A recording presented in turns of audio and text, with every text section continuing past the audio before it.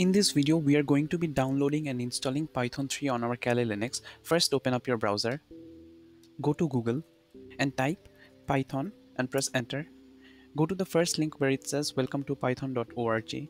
From this page, click on downloads. Under download the latest source release, you can see looking for Python with different OS, Python for Windows, Linux, Mac. I will click on Linux/Unix.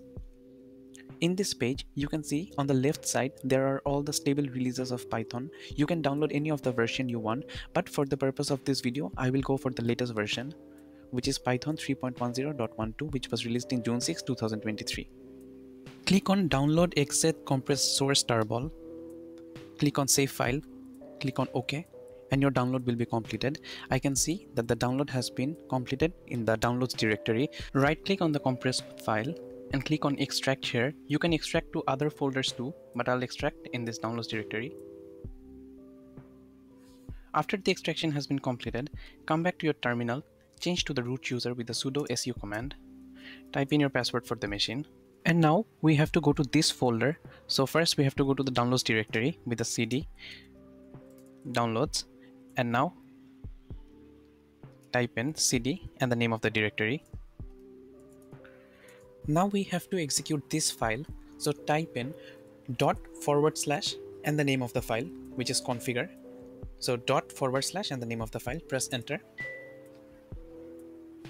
After the configuration file has finished, type in the command make and press enter. After the command make has been completed, the last step of the installation is to type in make space install and press enter.